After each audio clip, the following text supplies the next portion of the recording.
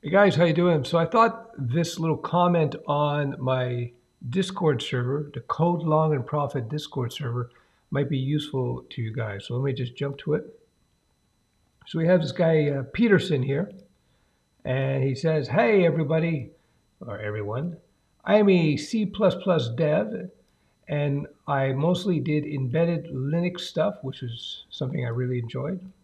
I decided to move from my current job where I have been past 4 years and got this feeling that I do not know anything anymore. Though big thanks to Uncle Steph for keeping my heads up." So he references a video which I will link to. This video made me join, and below I will explain why. 4 years ago, I got sucked in by corporate to maintain a 30-year-old C++ code base. At the interview, I got to solve this problem. Sum two numbers in two linked lists in form of single digits with hundreds of nodes in each list. I did a nice, neat solution for it and got some questions about algorithms, data structures, and how they work in standard C++, STD C++.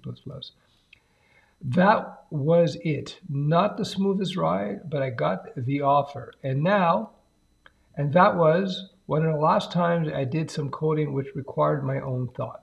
The past 2 years, I have been just attending meetings and shoveling XML and JSONs from one place to another.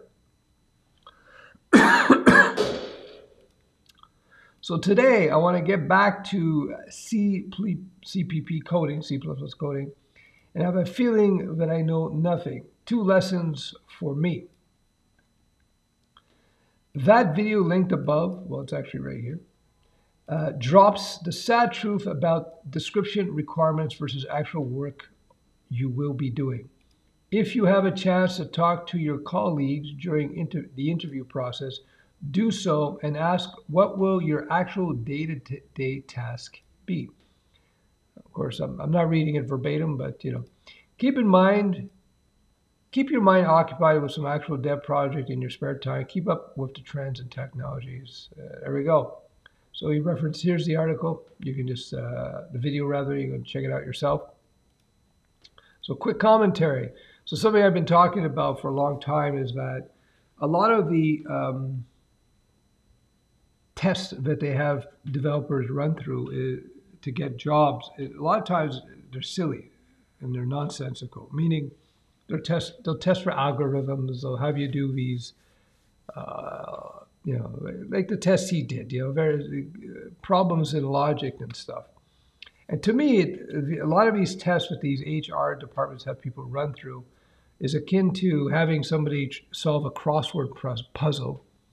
It's like having somebody solve a crossword puzzle or win a game of Scrabble if you're trying to hire them, if you're thinking of hire them to write, I don't know, magazine articles or something. It's that silly. And as this guy pointed out, what he ended up actually doing had nothing to do with what he was tested for, which is kind of dumb. For me, when I hire people, I actually test them for what they're going to be doing. Isn't that interesting? Well, if I want them to build web apps, I'm not going to test them for algorithms because you don't write algorithms in web apps. All right, the sun is coming through. All right, I hope you find use of this in this video. Yeah, I'm just throwing it out there. You decide what you want to do with it. Cheers. Oh yeah, check out my Discord below. Code Long and Profit Discord server. Over 3,000 people on it, so it's doing pretty good. All right, we'll talk soon. Bye.